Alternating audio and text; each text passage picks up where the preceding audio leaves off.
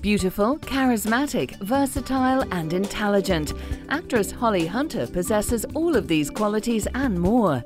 Known for her portrayals of smart, strong, independent women, there's apparently nothing she can't do. Holly's 2003 film 13 earned her a 4th Oscar nomination and her 6th Golden Globe nomination, not to mention even more critical acclaim. Okay, I guess that'll be all right, maybe for an hour. I have to talk to Evie's mom, though. Brooke is just my guardian.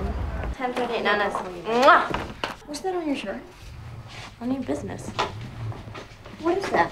Don't worry about it. Let me see that. No. Mom, what is it with you and poking me? I just want to see what you Mom, got there. stop!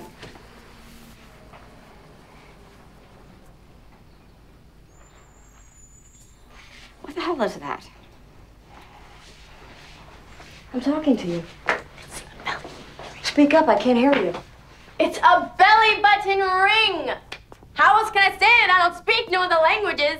Oh, and you don't know what that is? That is a tongue.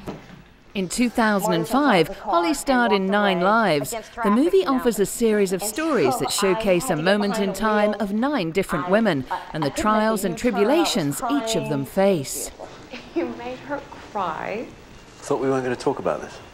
We can talk about it with these guys. I thought we agreed that we were going to make another excuse. Did we agree to that?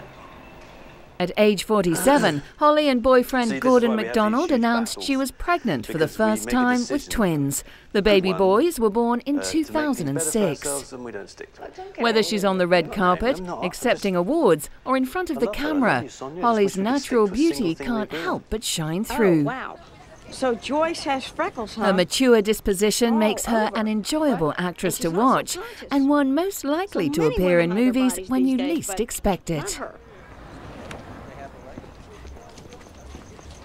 How did you get that? With Academy Award nominations and a string of box office hits to her credit, it's hard to pinpoint Holly Hunter's finest role to date. Okay, yes. Oh my God, there's so many.